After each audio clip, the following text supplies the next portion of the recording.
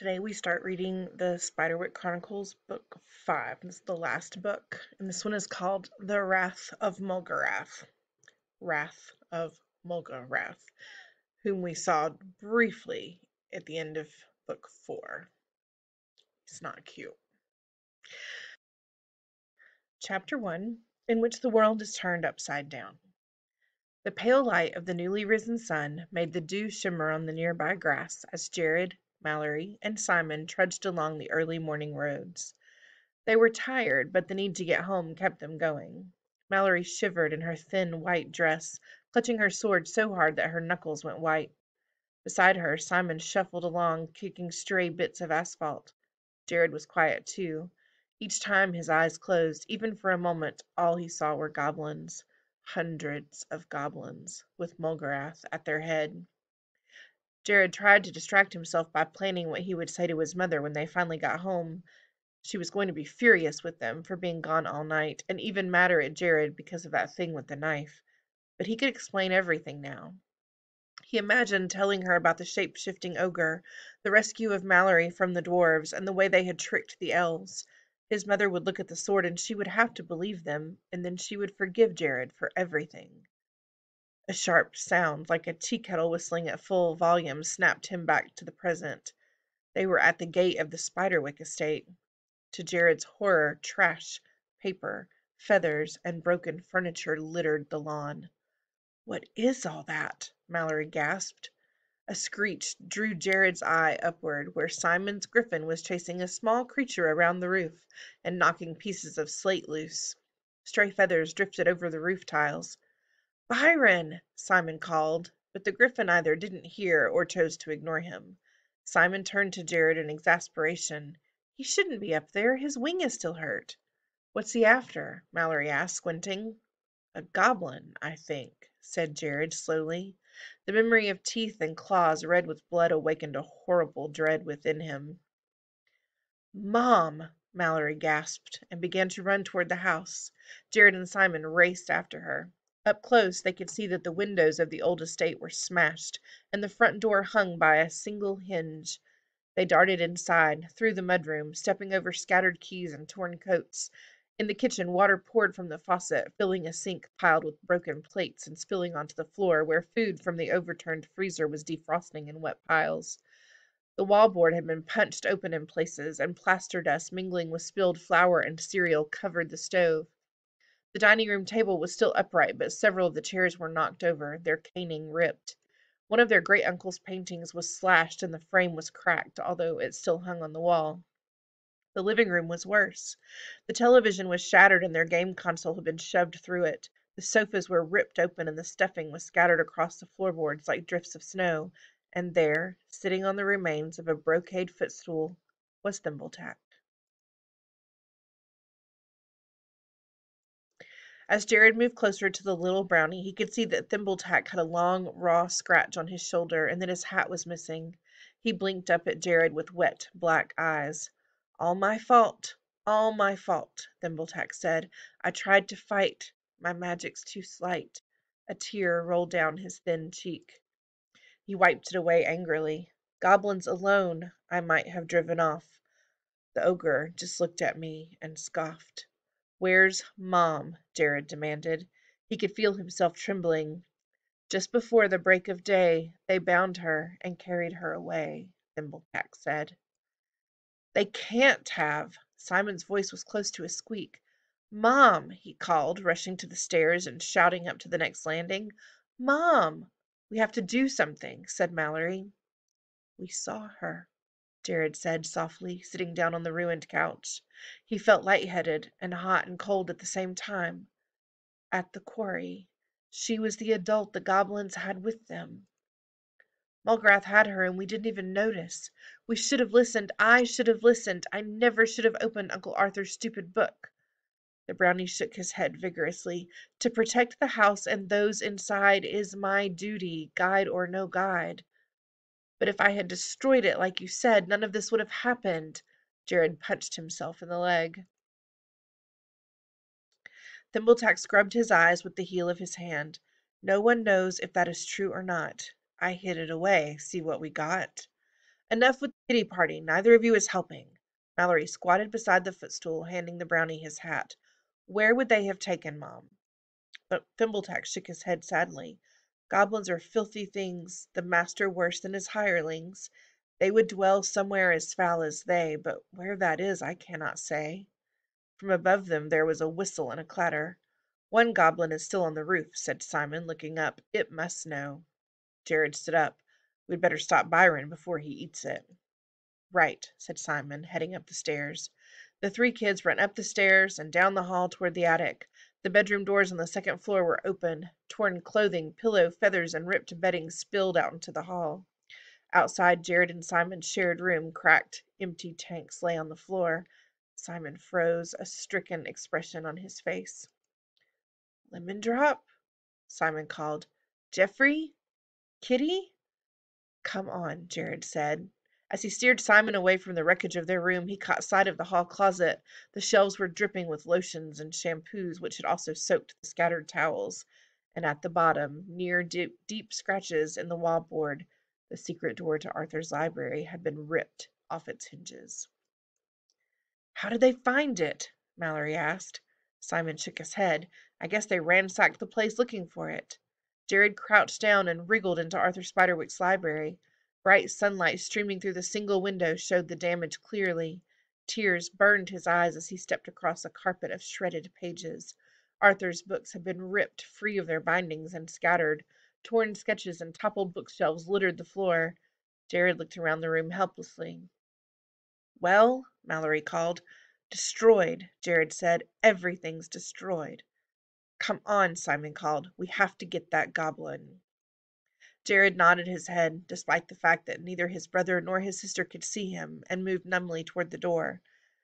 There was something about the desecration of this one room, a room that had remained secret all these years, that made Jared feel as though nothing would ever be right again.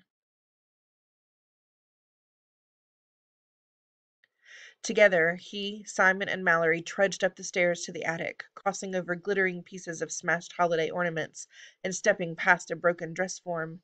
In the dim light, Jared could see dust erupting in time with the clattering of griffin claws, and he could hear more screeching above them.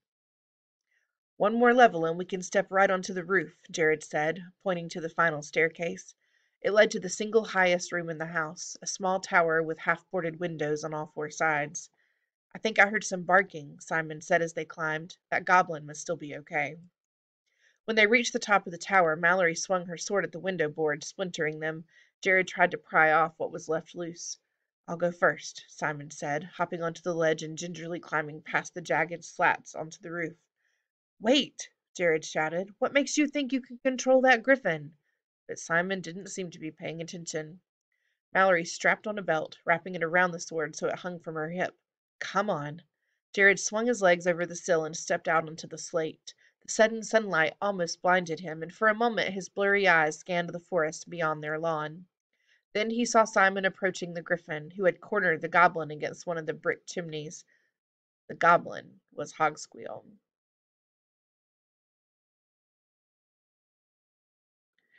Chapter 2, in which an old friend returns. Stop gawping, snail heads, Hogsqueal yelled. Help me! He was backed against a chimney, one hand holding his coat closed over a largest object, the other brandishing an empty slingshot menacingly. Hogsqueal? Jared grinned at the sight of the hobgoblin, then stopped with a scowl. What are you doing here? Simon was holding the griffin back, mostly by standing between him and Hogsqueal and yelling loudly. Byron turned his hawk head to the side and blinked, then pawed the ground with his talons, as though he were more feline than bird. Jared suspected that Byron thought they were playing a new game. Hogsqueal hesitated, seeing Jared's face. I didn't know this was your house until the griffin showed up.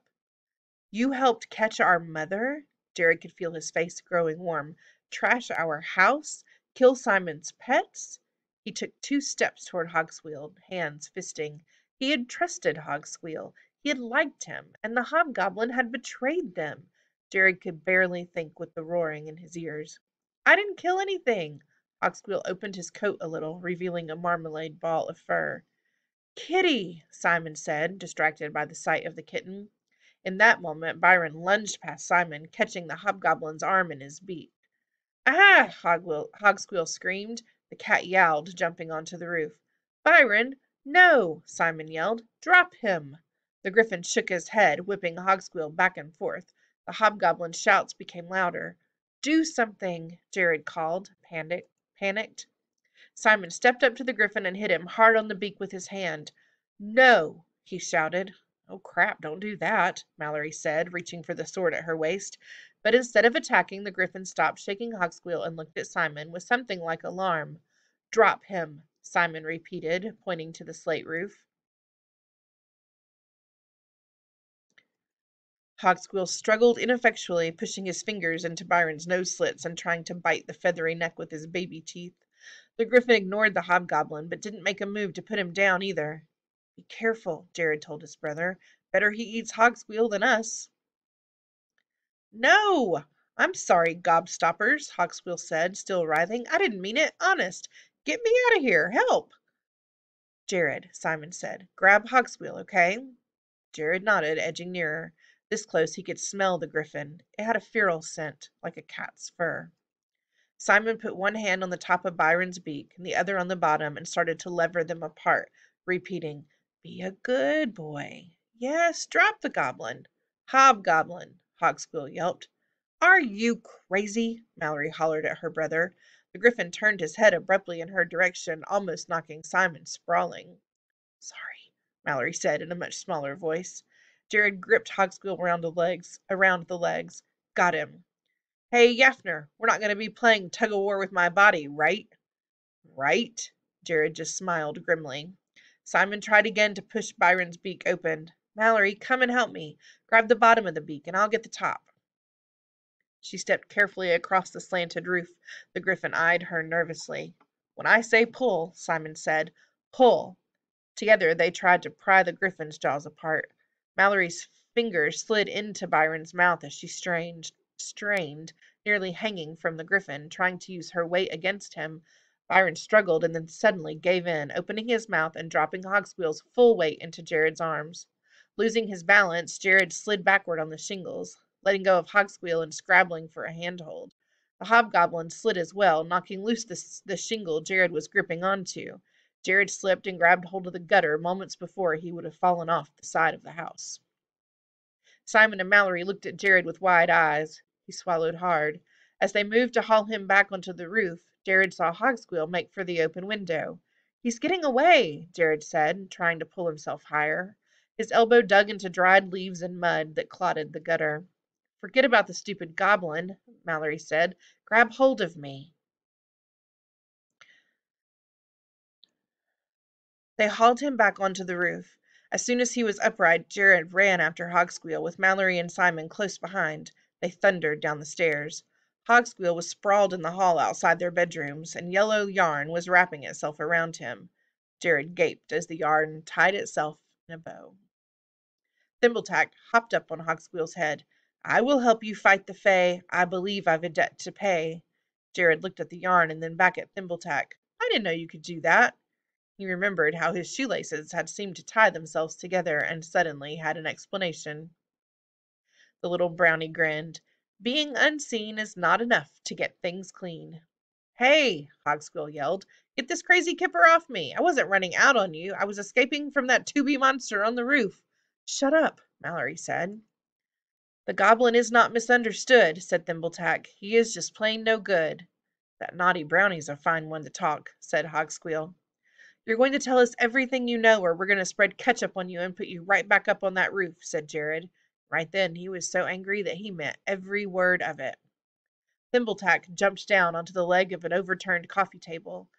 That would be overly kind to a goblin in a bind. No, we'll set rats to nibble off your toes, poke out your eyes, and put them up your nose. Your fingers we'll remove with dull scissors, and we'll wait until your confidence withers. Simon paled, but said nothing. Hogswheel squirmed in his bindings. I'll tell you already, surly boots. No need to threaten. Where is our mom? Jared demanded. Where would they have taken her? Mulgrath's lair is at the dump on the edge of town. He's built a palace of trash, and it's defended by his goblin army, and by other things besides. Don't be a pumpkinhead. There is no way you can get in there. What other things are defending it? Jared demanded. Dragons, Hogsquill said. Little ones, mostly. Dragons? Jared repeated in horror. Arthur's field guide had notes on dragons, but Arthur himself had never seen one. All of his accounts were second-hand, but even second-hand the stories were frightening. They described poisonous venom, teeth as sharp as daggers, and bodies that were as quick as whips. "And you were part of Mulgrath's goblin army?" Mallory asked, eyes narrowed. "I had to be," Hawksbill exclaimed. "Everyone was joining up. Where was I supposed to go, Chatterbasket?" "What did you tell them happened to the other goblins, the ones you were with before?" "Other goblins?" Hogsquill said. "For the last time, Lily Pants, I'm a hobgoblin. You might as well call a blackbird a crow." Jared sighed. "So what did you say?" Hogsquill rolled his eyes. "What do you think, Beetle Guts? I said a troll ate 'em. Simple as that." "If we untie you, will you take us to the dump?" Mallory demanded. "Probably too late," Hogsquill grunted. "What was that?" Jared scowled. "Yes," Hogsquill said. "Yes, I'll take you. Are you happy, Snotters? Just as long as I don't have to see that griffin again." "But, Jared," Simon said, a small smile twisting his mouth, "it would be a lot faster if we flew." "Wait, now. I didn't agree to that," Hogsquill exclaimed. "We need a plan," Mallory said, stepping away from the hobgoblin and lowering her voice. "How can we beat an army of goblins, a dragon, and a shape-shifting ogre?" "There has to be something," said Jared, following her. "They must have a weakness." The pages of Arthur's guide that had once been so clear in his mind had faded, his memory growing increasingly spotty. He tried to concentrate, to remember anything that might be important. "Too bad we don't have the field guide." Simon stared at the broken fish tanks as though some answer could be found among the glass shards. "But we know where Arthur is," said Jared carefully, a plan starting to form in his mind. "We could ask him." "Just how are you suggesting we do that?" Mallory asked, one hand on her hip. "I'm going to ask the elves to let me talk to him." Jared spoke as though that were a perfectly reasonable suggestion. Mallory's eyes widened with surprise. "The last time we saw the elves, they weren't exactly what I would call friendly." "Yeah, they wanted to trap me underground forever," said Simon. "You have to trust me," Jared said slowly. "I can do it. They promised that they wouldn't hold me there against my will ever again." "I trust you," said Mallory. "It's the elves I don't trust, and you shouldn't either. I'm going to come." Jared shook his head. "There isn't enough time. Get Hawksbill to tell you everything he knows about Mulgrath. I'll be back as soon as I can." He looked down at the little brownie. "I'll bring Thimbletack, if he'll come." "I thought it had to be just you," said Simon. "I have to be the only human," Jared said, his eyes still fixed on Thimbletack. "I have not been out of the house in years." With that, Thimbletack walked to the edge of the chair and let Jared put him into the hood of Jared's sweatshirt. "But I must put aside my fears." They left before Simon or Mallory could talk them out of it. Crossing the street, they started up the hill toward the elven grove. The late murky sky had deepened to a bright cloudless blue, and Jared hurried, afraid they didn't have much time.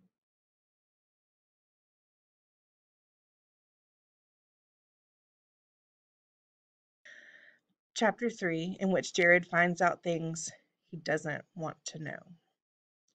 The grove was the same as he remembered it, tree-rimmed with mushrooms in the center. But this time, when Jared stepped into the middle, nothing happened.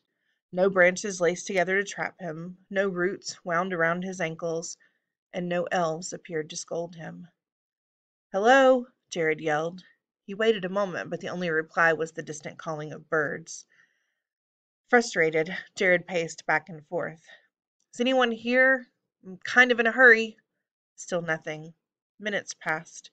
Looking at the ring of mushrooms, he had an overwhelming urge to strike out at the elves. If only they hadn't taken Arthur. He had just lifted his foot to kick one when he heard a soft voice from the tree line. "Reckless child, what are you doing in this place?" It was the green-eyed female elf, her hair tinged with more reds and browns than it had been before, and her gown was now deep amber and gold, like summer giving way to fall. Her voice sounded more sad than angry. "Please," Jared said. "Mulgarath has my mother. I have to save her. You have to let me talk to Arthur." What should I care for one mortal? She turned toward the trees. Do you know how many of my own people have been lost? How many dwarves, old as the stone beneath our feet, are no more? I saw it, Jared said. We were there. Please, I'll give you anything. I'll stay here if you want. She shook her head. The only thing you had that was of value to us is lost. Jared felt relief and terror at the same time. He needed to see Arthur, but he had nothing else to offer. We didn't have the guide, he said. We couldn't have given it to you then, but maybe we can get it back now. The green-eyed elf turned back with a scowl. I have no further interest in your tales. I I can prove it. Jared reached back into his hood and pulled out Thimbletack and set him down in the grass. I told you our house brownie had the book. This is Thimbletack. The little brownie took off his hat and made a low bow, trembling slightly. Great lady, I know how this must look, but it is true I took the book. Your manners become you. She glanced at them both, and then was silent for a moment. Jared shifted impatiently as Thimbletack climbed up Jared's leg and slid back into his hiding place. The green-eyed elf's silence unnerved Jared, but he forced himself to stay quiet. This might be their last chance to convince her. Finally, she continued. Our time to punish and to command is past. The moment we feared is upon us. Mulgarath has gathered a great army and is using the guide to make it even more fearsome. Jared nodded, although he was puzzled. He couldn't think of anything Mulgarath could do with the guide that would make an army more dangerous. It was just a book. Promise me this, mortal child, the green-eyed elf said. If Arthur's field guide comes again into your possession while you look for your mother, you will give it to us so that it can be destroyed. Jared nodded, giddily agreeing to anything that meant he would be able to see Arthur. I will. I'll bring it. No, she said. When it is time, we will come to you. She pointed upward and spoke something in a strange language. A single leaf spiraled from a high branch of an old oak. It drifted slowly as though it were falling through water instead of air. Your audience with Arthur Spiderwick will last as long as it takes that leaf to fall to the ground. Jared looked up toward where she pointed. As slowly as the leaf was moving, it still seemed too fast. What if that isn't enough time? She smiled coldly. Time is something that neither of us has the luxury of any more, Jared Grace. But Jared barely noticed, because walking toward them from the trees was a man in a tweed coat, with graying patches of hair on the sides of his balding head. Leaves swept around him and dropped in a carpet in front of him so that his feet never touched the ground. He adjusted his spectacles nervously and peered at Jared. Jared could not help grinning. Arthur Spiderwick looked just like the picture in the library. Now everything would be all right. His great-great-uncle would explain what to do, and that would be that. Uncle Arthur, Jared began. I'm Jared. I do not believe I could possibly be your uncle, child, Arthur said stiffly. To the best of my knowledge, my sister has no sons whatsoever. Well, actually, you're my great-great-uncle, Jared said, suddenly unsure of himself. But that's not important. That's nonsense. This wasn't going the way it was supposed to at all. You've been gone a long time, Jared explained carefully. Arthur scowled. A few months, perhaps. Thimbletack spoke up, climbing out of his hiding place and onto Jared's shoulder. Listen to the boy. It is the only way. We cannot afford to delay. Arthur peered down at the brownie and blinked twice. Hello, old man. How I have missed you. Is my Lucy well? What about my wife? Will you give them a message for me? Listen, Jared interrupted. Mulgarath has my mother, and you're the only one who knows what to do. Me? Arthur asked. Why should I know what to do? He pushed his spectacles higher. I would imagine that I would advise... Wait, how old are you? 9, Jared replied, dreading what would come next. I would say that you should stay safe and leave the handling of such dangerous creatures to your elders.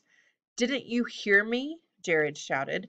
Mulgarath has my mother. There are no elders. I understand, Arthur said. However, you must... No, you don't understand. Jared couldn't stop himself. It felt too good to finally just scream at someone. You don't even know how long you've been here. Lucinda is older than you now. You don't know anything. Arthur opened his mouth as if to speak, then closed it. He looked pale and shaky, but Jared found it hard to care. His eyes burned with unshed tears. On the other side of the ring of mushrooms, the single leaf was drifting ever closer to the ground. Mulgarath is a very dangerous ogre, Arthur said quietly. He didn't look at Jared when he spoke. Even the elves do not know how to stop him. He has a dragon, too, Jared said. Arthur looked up, suddenly with interest. A dragon? Really? Then he shook his head and his shoulders slumped. I can't tell you how to deal with any of this. I'm sorry. I simply don't know. Jared wanted to plead, to demand, but no words came. Arthur took a step closer, and when he spoke, his voice was very gentle.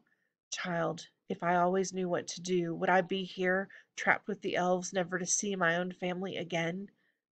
I guess not, Jared said, closing his eyes. The leaf had reached his height. It wouldn't be long now before his time was up. I can't give you a solution, Arthur said. All I can give you is information. I wish I could do more. He continued. Goblins run in small packs, usually no more than 10. They follow Mulgarath because they're afraid of him. Otherwise you would never see so many in one place. Without him leading them, they would fall into squabbling. But even with him, they probably aren't very organized. As for ogres, Mulgarath is typical of their kind. They're master shapeshifters, clever, sly, and cruel. Strong, too, unfortunately. One flaw that might help you is that they are often vain and prone to bragging. Like in the Puss in Boots story? Jared asked. Exactly. Arthur's eyes gleamed as he spoke. Ogres think a lot of themselves, and want you to think a lot of them as well.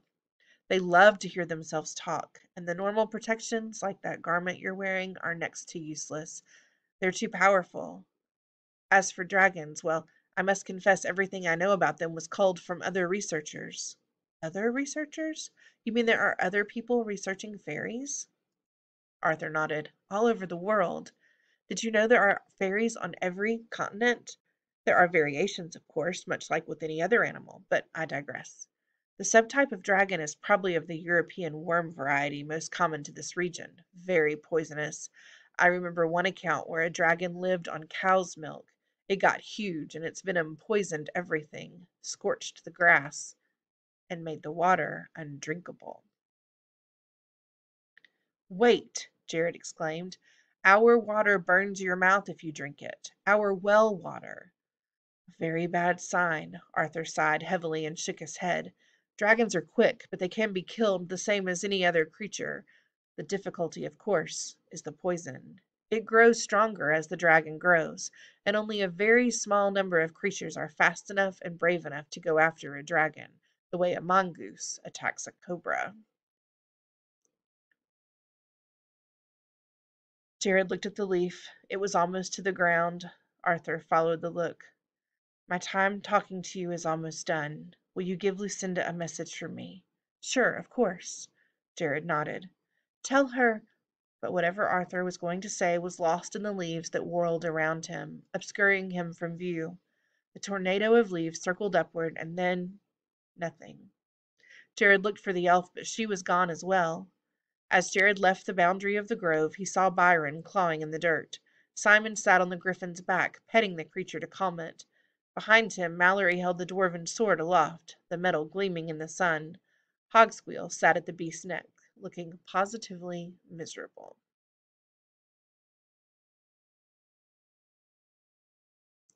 What are you doing here? Jared asked. I thought you said you trusted me. And we do, said Mallory. That's why we waited here instead of rushing in and hauling you out. We even have a plan. Simon held up a loop of rope. Come on, you can tell us what you found out from the elves on the way. So now, said Mallory, it's your turn to trust us.